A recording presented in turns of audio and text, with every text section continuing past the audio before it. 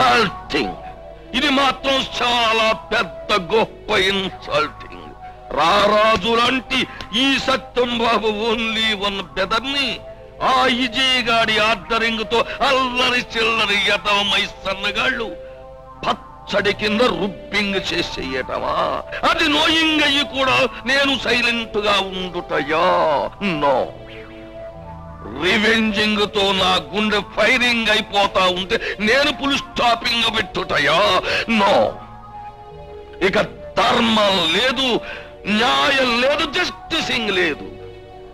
ఆ విజయమై సన్నగాడు mental upsetting అయిపోయే దాకా, నా తమ్ముడి మీద వచ్చిన ఇన్సల్టింగ్ జరిగిపోయే దాకా నాకు నిద్ర లేదు, డ్రింకింగ్ లేదు, ఈటింగ్ లేదు. ప్రెస్టేజ్ ఆఫ్ క్వశ్చనింగ్ నిలబడటానికి ఒకే ఒక ప్లానింగ్. ఏంటి ఆ ప్లానింగ్ చెప్పండి. ఆ యతవమై సన్నగాడు లవింగు చేసే ఈ సుందరయ్య గాడి కూతుర్ని నా బెదరకిచ్చి మ్యారేజింగ్ చేసేయడమే. అద్భుతం, మహాద్భుతం. నా కూతురుతో మరదలైతే ఆ విజయ్ గాడు గుండె పగిలి చస్తాడు. ఏదోనయ్యా శివం, మీ అందరి అభిమానంతోనూ ఈ శుభకార్యం జరుగుతోంది. తాంతే బూర్ల బుట్లో పడ్డారంటారు గానీ నువ్వు తాన్నకుండానే పడ్డావయ్యా. అలా పడ్డం తమకు ఇష్టం లేకపోతే ఒకసారి తన్నేయండి, వదిలిపోతుంది.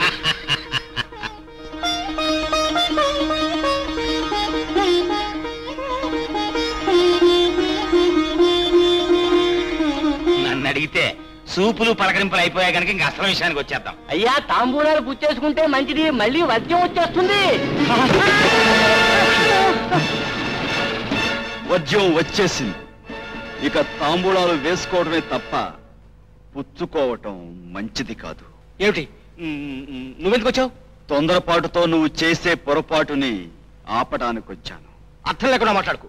నా కూతురికి నిశ్చితార్థం చేస్తుంటే పొరపాటు అనడానికి నువ్వెవడవాయ్? నన్ను అడిగితే ఇతను అల్లర సంఘం అధ్యక్షుడు, గొడవల కమిటీ ప్రెసిడెంట్ను. తక్షణం బయటికి పంపిస్తే మంచిది.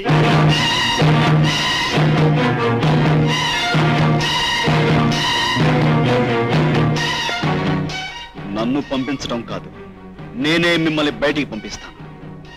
సుందరయ్య, నువ్వెవరివోయ్ అని అడిగావు కదూ. నేను నీ కూతురికి మొగుణ్ణి, నీకు అల్లుణ్ణి. నోర్మోయ్, శుభ్మాన్ని మా అమ్మాయికి నిశ్చితార్థం చేసుకుంటుంటే ఇది అర్థం లేని నిశ్చితార్థం. మీరు చెయ్యాలనుకునేది ఇష్టం లేని పెళ్లి. లత నేను ప్రేమించుకున్నా, పెళ్లి చేసుకోవాలని ఏనాడో అనుకున్నా. పెద్ద లడ్డొచ్చినా, హద్దులు ఏర్పరిచినా మేత్రం భార్య భర్తలై తీరుతాం. ఎందుకో తెలుసా? తను పుట్టింది నా కోసం, నేను బ్రతుకుతున్నది తన కోసం.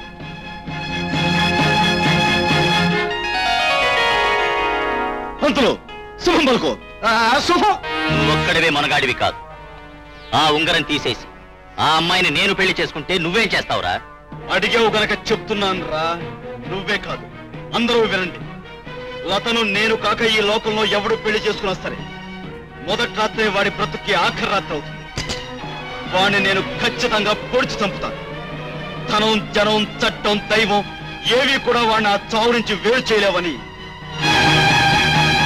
ఈ రక్తం సాక్షిగా ప్రమాణం చేసి చెప్తున్నాను.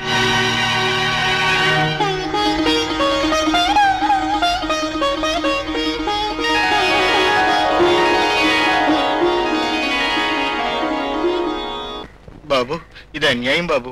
మా గుడిసెలు పీకెత్తే మేము ఏమైపోవాలి బాబు? ఎక్కడికి పోయి బతకాలి బాబు? ఎట్టే నీ ఏడుపుకో పులి స్టాపింగ్ ఎట్టే. చూడండి, మీ గుడిసెలు స్థలాలు అన్నీ కూడా ఈయన కాడ తాకట్టెట్టి మీరు సొమ్ము తీసుకున్నారు. మళ్ళీ ఆ అప్పు తీర్చారా? తీర్చలేదు. అందుకని ఆయన ఆ కాగితాలన్నీ నా కాడ కట్టుకొచ్చి నా దగ్గర సొమ్మట్టు పోయాడు. మీకు అండర్స్టాండింగ్ అవుతుందా?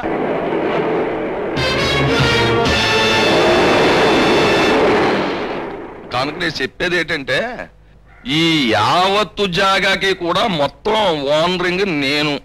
కావాలంటే లాయర్ బాబుని కనుక్కోండి. అవునండి, కనుక్కుంటే వాడు మాత్రం చెప్పేదే ఉంది. నువ్వు సొమ్ముతో కొనుక్కున్న లాయరు, నీ సొమ్ము కమ్ముడిపోయిన చట్టం నీ మాటే వింటాయి, నీకే అవునంటాయి. అంత మాత్రాన ఈ పేదల బ్రతుకులు నువ్వు నేలమట్టం చేస్తుంటే ప్రతివాడు చూస్తూ ఊరుకుంటాడు అనుకోక సత్యం. ఇదిగో విజయ్ అబ్బాయి, నువ్వు చిన్న చిన్న విషయాల్లో చాలా పులి స్టాపింగ్లు ఎడుతున్నా పోనీలే అని ఊరుకున్నాను. ఇది చాలా పెద్ద విషయం, పైగా నీకు సంబంధించిన వ్యవహారం. అనవసరంగా ఇందులో ఎంటర్ఫీరింగ్ అవ్వద్దు. ఆలోచించు. మరి మీ అబ్బా ఇల్లు కట్టిస్తామని మీ వాడి వీళ్ళకి ఆశ పెట్టి డబ్బు దోచుకుని పరాలయ్యాడ్రా. ఇప్పుడు వీళ్ళకున్న ఈ పూరు గుడుసు కూడా పడగొట్టి నిలువ నీడ లేకుండా చేయాలని చూస్తారా? పేదవాళ్ళ బ్రతుకులతో చెలగాటం ఆడటం అమానుష్యం, అక్రమం రా. మేం చేసి పనులకు నువ్వేమీ టైట్లింగ్స్ ఇవ్వక్కర్లేదు. నువ్వు కొంచెం సైడింగ్ అయితే మా వర్కింగ్ మేము మొదలెట్టుకుంటాం. అన్నయ్య, అడ్డమైన వాడు అడ్డం వస్తే వాడికి నచ్చ చెప్పుకోవాల్సిన అవసరం మనకి లేదు. బాబు తొందరపడకండి. నా అనుమానం ఎట్టే నీ అనుమానానికి పులి స్టాపింగ్ ఎట్టే, లేకపోతే ఓం ప్రథమంగా బుల్డోజర్ కొబ్బరికాయ కొట్టి మొదటి నిన్నే ప్రెస్సింగ్ చేయించేస్తాను. ఇదిగో విజయ్ అబ్బాయి, ఆఖరిసారి నేను టెల్లింగ్ చేస్తున్నాను, మరి అదిగా తప్పుకో. నేను ఆఖరిసారిగానే చెప్తున్నాను, మూకుముడిగా పేదవాళ్ళని మోసం చేస్తుంది కాకుండా వాళ్ళ కొంపలు కూడా కూలుస్తామంటే మేము ఊరుకునేది. అటాకింగ్ చేసేయండి, నేను గోయింగ్.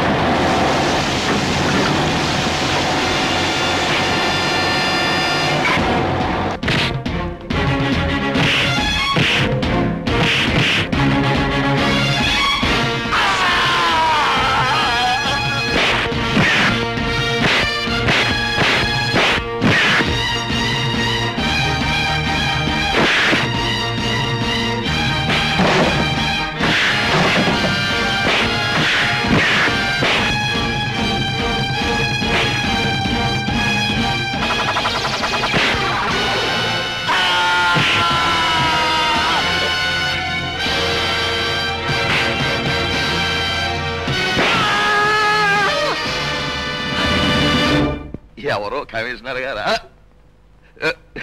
నేను సత్యబాబుని స్పీకింగ్.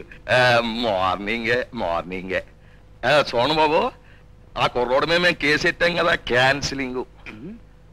అంటే జరిగింది దొమ్మి, ఓల్డ్ రౌడీస్ మిస్సింగ్ అని చెప్పి ఫైల్ క్లోజింగ్ చేసి పారైంది. పోలీస్ స్టాపింగ్ ఎట్టో తమ్మను కాదు బాబు, మా ఊడిని. అయ్యా థ్యాంక్సింగ్. అదేంటండి, ఆ విజయ్ గారి ఆసుపత్రి నుంచి వచ్చి మీ తమ్ముడిని సూపర్ స్టార్ విలన్ లెవెల్లో పిచ్చి కొట్టి కొడితే ఏం జరగలేదంటారండి? ఇప్పుడు రీజనింగ్ లేకుండా నేను ఏ పని చేయనయ్యా. మన కేసు క్లోజింగ్ చేసుకోలేదు అనుకో, వాళ్ళు దొమ్మి మీద ఎంక్వైరింగ్ చేసారే అనుకో, ఆ చచ్చిపోయిన వాళ్ళు ఇద్దరు గొడవ ఓపెనింగ్ అవుద్ది. దాని తర్వాత స్థలం గొడవ బయటకు వస్తుంది. ఆ మీదట మన జనతా స్కీమింగ్ డొంక కూడా మూవింగ్ అవుద్ది. మరి అది కూడా మూవింగ్ అయింది అంటే మన వ్యవహారం ఏమైపోద్ది? అని చేత డొంక మూవింగ్ అవ్వకుండా ఉండడానికి ఫైల్ క్లోజింగే. అప్పుడే మన వ్యవహారం సైలెన్సింగ్ గా ఉంటది. ఈ లోకంలో ఉన్న ముదనష్టపు మాయదారి బుర్రలన్నింటికి పోటీ పెడితే మీ బుర్రకే ఫస్ట్ ప్రైజ్. ఇది ఈ దేశాన్ని కాదు, ఒలింపిక్ బుర్ర. వచ్చే ఏడాది పంపుదాం. దాని గొడవ ఉంచో. ఏంటయ్యా నువ్వు ఊరికే వర్రింగ్ అయిపోతావు? నువ్వు మ్యారేజింగ్ కి అరేంజింగ్ లో ఉండు, నేను మోపింగ్ అంతా చేస్తాను కదా. నీకు అవునా అనుమానం? చెప్పు. అదేమిటక్క చీకట్లో కూర్చున్నావు? ఏమిటక్క అలా ఉన్నావు? కొంపదీసి పులిగారు వచ్చి కాలక్షేపానికి ఏమైనా గాండ్రించి వెళ్ళారా? ఇదిగో అవి మనం ఏం పట్టించుకోకూడదు, వదిలేటమే. అక్క నవ్విసే, సదా నవ్విసే. ఇదిగో అక్క, నువ్వు నవ్వటం కోసం ఏ పని చెప్పినా చేస్తాను. చెప్పు, ఏం చెప్పటావు? ఏమిటక్క నా దగ్గర నీ సంకోచం సందేహం? ఇదిగో నాకు చేతనైంది, నేను చేయగలిగింది, నా శక్తికి మించనిది ఏ పనైనా చేస్తాను. చెప్పేం చెప్పటావు? నువ్వు లతని పెళ్లి చేసుకోకూడదు, మర్చిపోవాలి.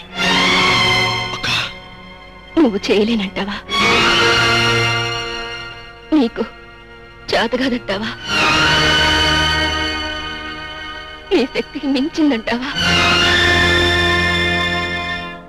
నాకు తెలుసు విజయ్, నిన్ను అడగకూడని కోరిక అడిగానని. నా మాట చెల్లించడం వల్ల నీ కలలు కరిగిపోతాయని, నీ ఆశలు ఆరిపోతాయని, నీ గుండెలు బ్రద్దలవుతాయని నాకు తెలుసు. పెంచుకున్న బంధాన్ని తెంచుకోలేక నువ్వు కుమిలిపోతావని, ఈ అక్కను శపిస్తావని, క్షమించవని నాకు తెలుసు. అయినా నువ్వు నాకు ఇచ్చిన మాట నిలబెట్టుకోవాలి విజయ్. నా జీవితంలో నేను ఏ మాట చెప్పినా, ఏ పని చేసినా అది నీ మంచికే నీకు నమ్మకం ఉంటే, ఎంత కష్టమైనా ఎంత బాధైనా నా తమ్ముడు నాకు ఇచ్చిన మాట నిలబెట్టుకుంటాడని నమ్ముతున్నాను. విజయ్, ఏమిటి ఏమిటో అనేది? నన్ను పెళ్లి చేసుకోలేవా?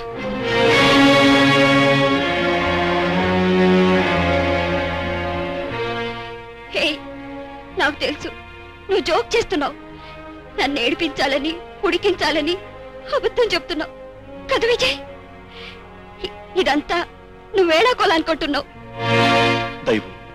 దైవం లాంటి మనిషి నా జీవితంతో వేళాకోళం ఆడారేమో కానీ నేను నీతో వేళాకోళానికి అనటం లేదు లత. నిజంగానే చెప్తున్నాను, నేను నిన్ను పెళ్లి చేసుకోలేను. ఎందుకు చేసుకోనంటున్నావు? ఎవరి కారణంగా చేసుకోనంటున్నావు? ఏం జరిగిందని చేసుకోనంటున్నావు? చెప్పు విజయ్, చెప్పు. జవాబులు తెలుసుకోవడం వల్ల ప్రయోజనం లేనప్పుడు కొన్ని ప్రశ్నలు వేసుకోవడమే అనవసరం. ప్లీజ్, మరో మనిషిని పెళ్లి చేసుకుని నన్ను మర్చిపో. మర్చిపోనే 3 అక్షరాల మాట తేలిగ్గా చెప్పేశావు నువ్వు. కానీ అది మన గతాన్ని ఎలా చెరిపేయగలదు? వద్దు విజయ్, మర్చిపోనొద్దు. నన్ను పెళ్లి చేసుకోనని చెప్పొద్దు. లత, పెంచుకున్న బంధాన్ని తెలుసుకోవడం కష్టమే. చూడు, నేనే గనక చనిపోతే నేను లేనని నువ్వెలా బ్రతికేదానివో అలాగే నిన్నే నమ్ముకుని, నీ గురించే కలలు కని, నీకోసమే బ్రతుకుతున్న ఆడపిల్లకి నువ్వు చెప్పే మాటలేవా? ఆ రోజు 10 మందిలోనూ మన ప్రేమ గురించి, పెళ్లి గురించి చెప్పావు. పెద్దలు అడ్డొచ్చినా, హద్దులు ఏర్పరిచినా మనం భార్యాభర్తలు అన్నావు. అందరి ముందు ఉంగరం తొడిగి నా నుదుట బొట్టు పెట్టావు. ఎందుకో? నన్ను అవమానించడానికా? అల్లరి చేయడానికా? నవ్వులు పాడు చేయడానికా? చెప్పు విజయ్, చెప్పు. జరిగిన దానికి క్షమిస్తావో శపిస్తావో నీ ఇష్టం. నేను మాత్రం నిన్ను పెళ్లి చేసుకోలేను. విజయ్, నువ్వు నాకు చేసిన అన్యాయానికి ఈ లోకపు శాసనాల్లో, చట్టాల్లో శిక్ష ఉండకపోవచ్చు.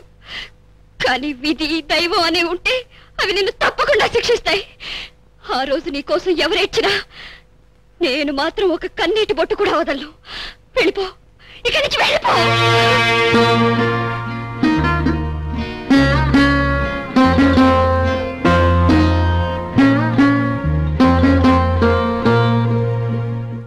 అది కాదన్నయ్య, ఆ విజయగాడు తెగించే రకం.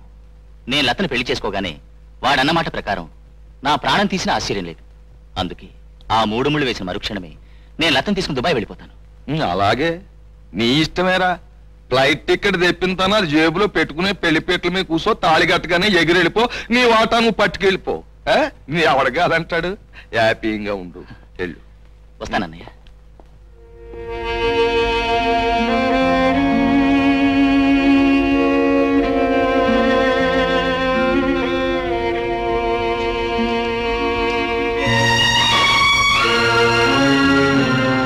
తెలుసున్నమ్మాయి పెళ్ళక్క.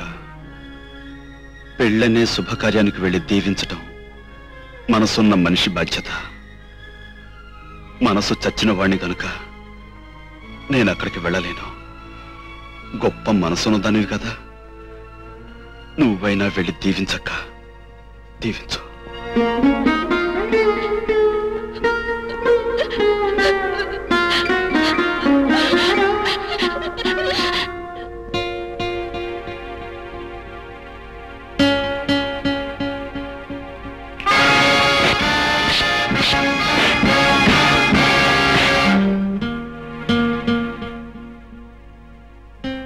ఇంకా ఆలోచించి ప్రయోజనం ఉందమ్మా. తెల్లారితే ముహూర్తం, కాసేపు పడుకో.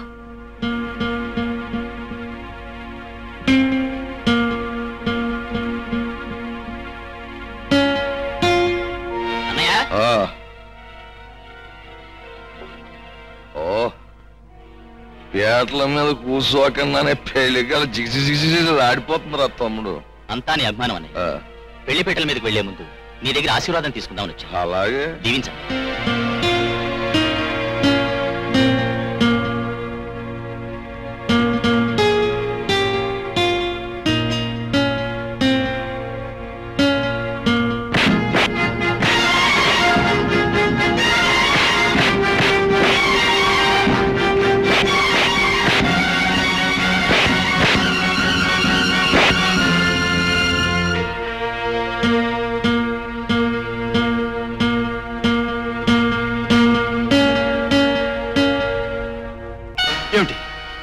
చెప్పేది అవును గౌరవం గురు, చిన్న సత్యం మద్దతు జరిగింది. పోలీసులు నువ్వే హత్య చేస్తావని నీకోసం ఎరుగుతున్నారు. హత్య? ఆ హత్య నేను చేయటం ఏమిటి? పోలీసు నాకు నో అక్క.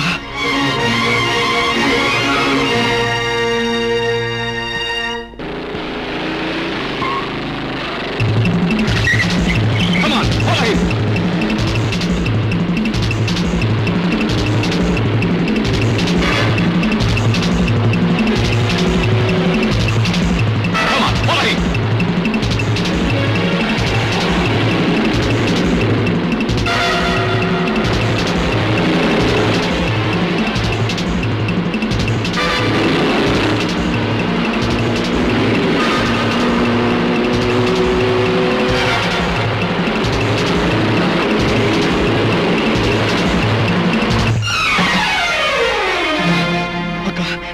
నేను చేయనడానికి పోలీసులు అంత తరుముకొస్తారు.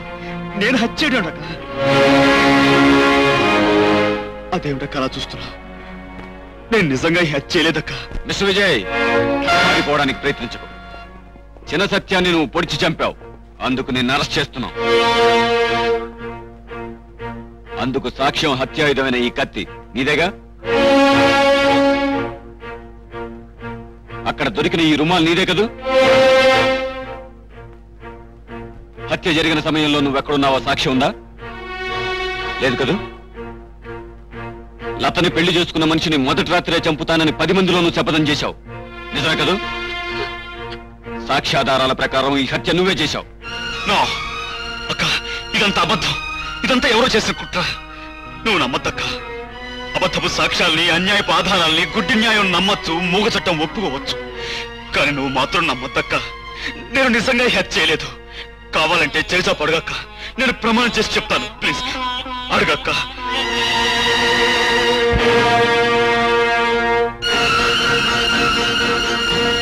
అంటే అంటే నువ్వు నమ్ముతున్నావా అక్క?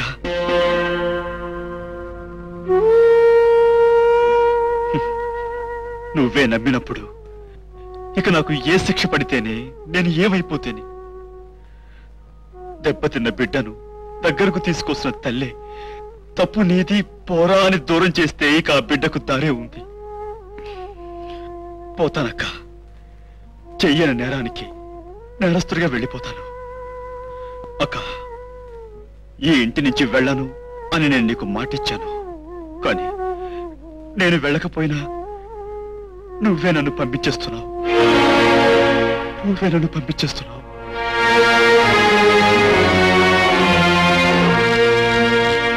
ఈ కేసులో లభించిన సాక్ష్యాధారాలు బట్టి ముద్దాయి విజయ్ పాత కక్షతో హతుల చిరసత్యాన్ని దారుణంగా హత్య చేసినట్లు రుజువైంది. ఈ లోకంలో చట్టం అబద్ధం, న్యాయం అబద్ధం, ధర్మం అబద్ధం. అందుకే నీతి సూత్రాలని మార్చి వేయాలి, మార్చి రాయాలి.